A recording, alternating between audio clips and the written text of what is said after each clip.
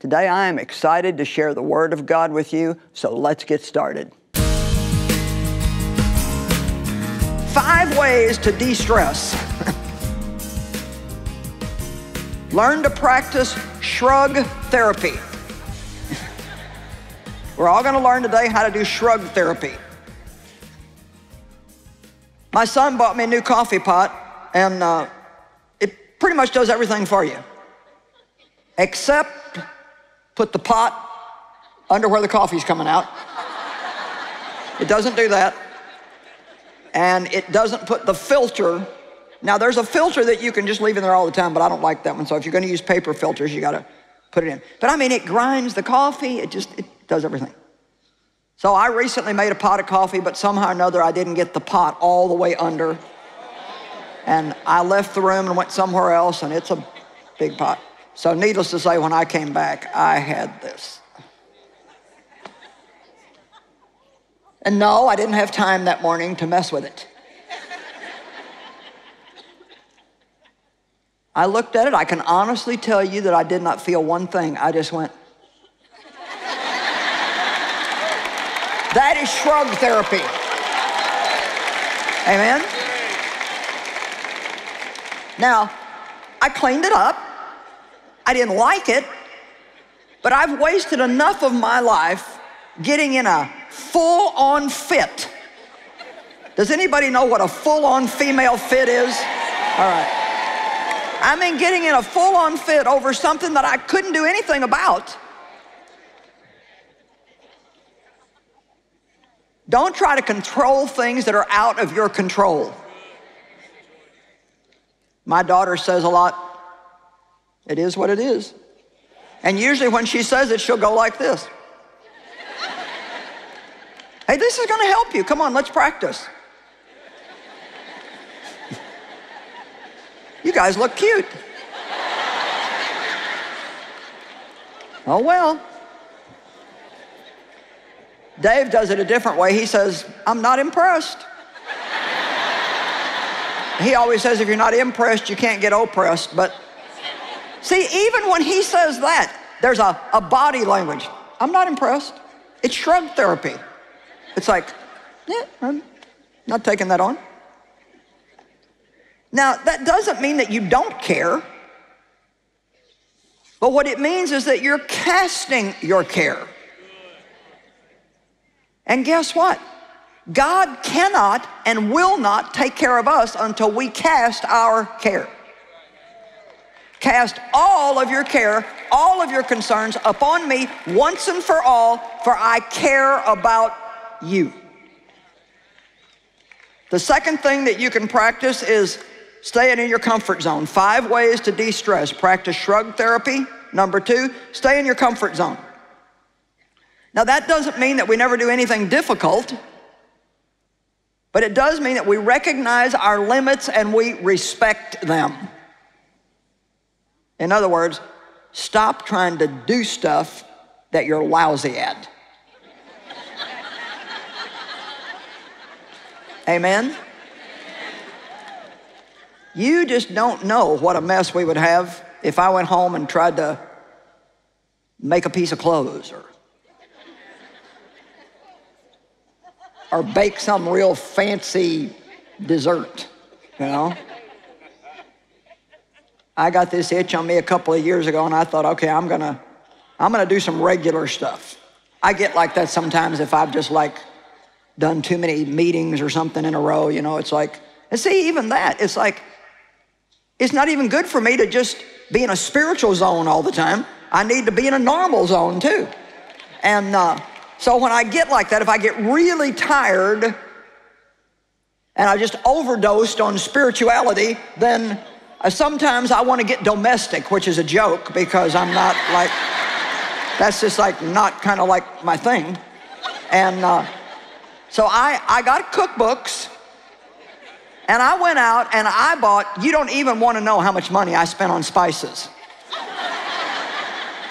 I mean, I got every kind of spice that you could possibly imagine. And my daughter's like, what are you going to do with that? I'm going to start cooking. It'll be good for me to cook. I'm going to enjoy this. It'll be good. So I decided I was going to make Dave and I a tuna casserole because we used to really like tuna casserole. And that's pretty easy, you know, like noodles, soup, tuna, cheese. It's not hard to make. And somehow or another, the thing turned out like glue. I mean, it was bad. Well, you know what? The spices are all still in the rack. And I've returned to my comfort zone and my strength, because I can do this. I mean, I need a break from it, but this is where I'm comfortable. I'm not uncomfortable up here. You guys don't make me nervous. I mean, this is fine for me. But I would be stressed out if I was having to bake a cake and make Dave a pair of shorts or something. That would just be, nightmare. But stay in your comfort zone and don't think you have to compare yourself with somebody else. My gosh, that creates so much stress when we think we have to do what everybody else is doing. And let me tell you something, no matter what somebody else is doing, if they like it, they're gonna think the whole world should do it. And if you don't stand up for yourself, you're gonna spend your life doing a bunch of stuff that you hate and despise, and then feel bad because you're not good at it when it's not even what you're supposed to be doing. Amen?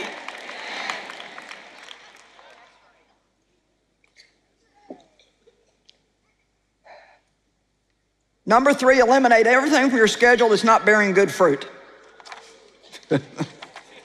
That'll take another half an hour of time for you to spend with yourself.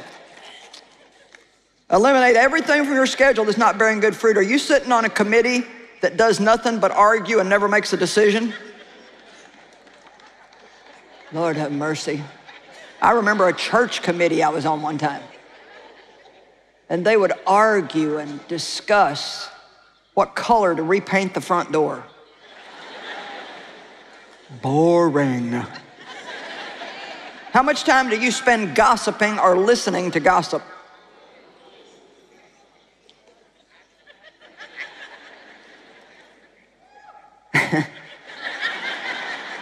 How much time do you spend listening to other people complain about their problems that they have no intention of doing anything about?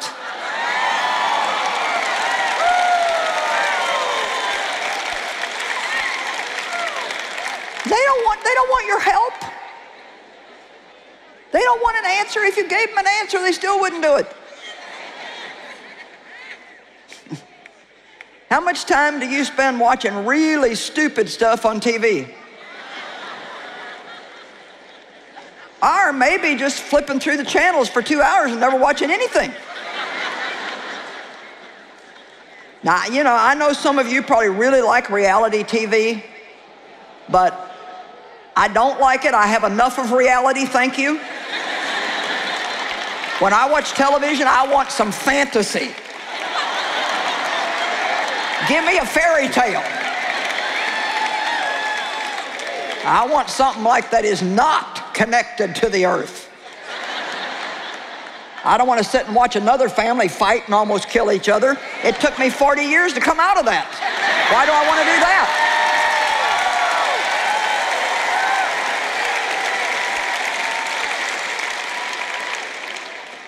Number 4, I'm just turn to the person next to you and tell them you're not going to like number 4.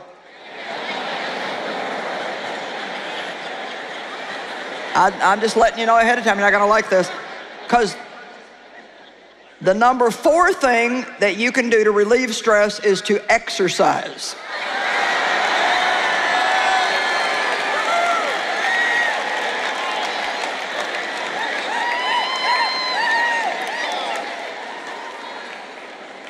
Exercise is one of the best stress relievers in the whole world. Now listen, we have these little things called endorphins in our body.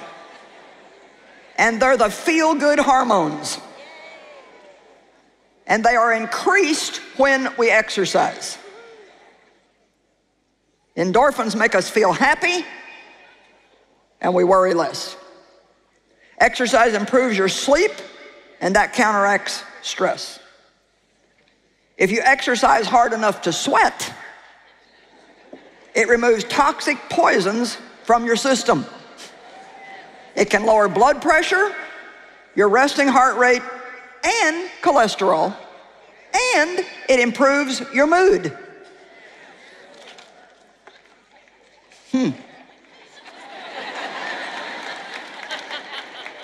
I started working out at a gym almost 10 years ago. Now I work out at home. We've got a trainer, and 5 of us work out at home. 2 of our kids, Dave, me, one of my daughter-in-laws, but I recently in the spring added walking.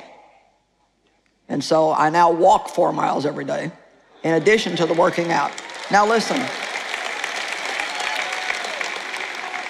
my cholesterol is the lowest that it's been in probably 15 years. And I'm just telling you the truth. And I'm not trying to push off on you what I do, but, well, yeah, I am, so I mean, truthfully, I am, you know. But honestly, I'm just gonna tell you, just look at me and I'm gonna tell you something. I cannot believe the energy that I have gotten from walking. I mean, it just shocks me the amount of energy that I have gotten from walking. And it's not easy. I'm doing hills and it's not easy to do, but I love it. And I'm just telling you, do what you want to with it. I'm your teacher, so I'm gonna tell you what I believe is gonna help you. And there is a lot of stress in the world today. And we've got more coming at us than any other time in history. Just all the little devices that we have to carry around with us. You know, we don't even want to go to the toilet without our phone. Come on, if any of you went back and got your phone and taken it to the toilet with you in case you missed a call? Well, I have too, so. And the world is not going to change. It's just ramping up for more and more and more. And one of the ways that you can really help yourself is regular exercise. So do what you want to with it. There it is. And number 5, take time to relax and do things that you enjoy. Take time to do things you enjoy. Take little mini vacations, even if it's a 10-minute vacation. Take a little vacation. If you enjoy a cup of coffee in the afternoon, then take time to sit down, get away from everything, go somewhere where it's quiet, have a cup of coffee. If you enjoy getting a pedicure, then schedule where you can get one once a month. Just get away from everybody and go get one. Come on, you're worth $30 or $35 or whatever it is to do that. Look at things that are beautiful. Get out in nature and take the time to look at something pretty. Breathe and actually relax on purpose. Want to hear more from Joyce on this topic? We've got you covered. Visit us in the Joyce Meyer app or at joycemeyer.org today.